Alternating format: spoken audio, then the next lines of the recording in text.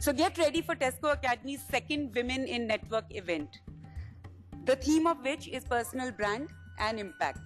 Today, you will begin to discover your impact and your tagline.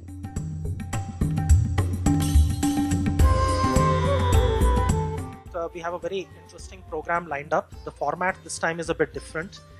We'll now be breaking out into 3 different groups, and each one of you will get an opportunity to spend about 45 minutes in each of those breakout groups.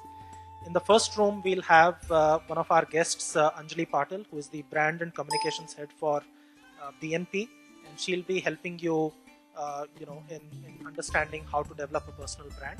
In the second breakout group, there'll be myself, Nick Williams, and 2 of our guests. And in the third breakout group, we'll have members of my leadership team who will help you with understanding various elements of this personal brand journey. If you are the best, you can command that place. And it's for us to see how we can reach that level. You've got to know what you want. You have to figure yourself out. You cannot, a brand is what people think of you.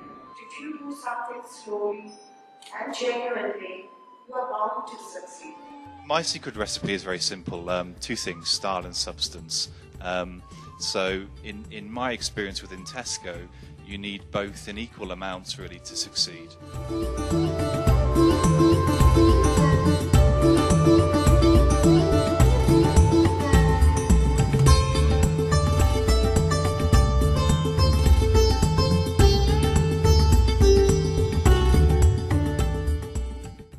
Today for me was about talking to my women colleagues in HSC about an opportunity to get on and what does that mean and how we might take best advantage of it as women, as leaders.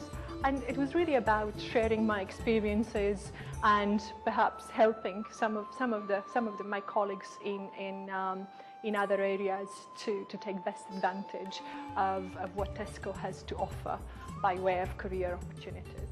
It's a bit of an interesting format, to be honest. It's a bit like a speed dating. People come and ask you a quick question, fire a question, and you have to give the answer.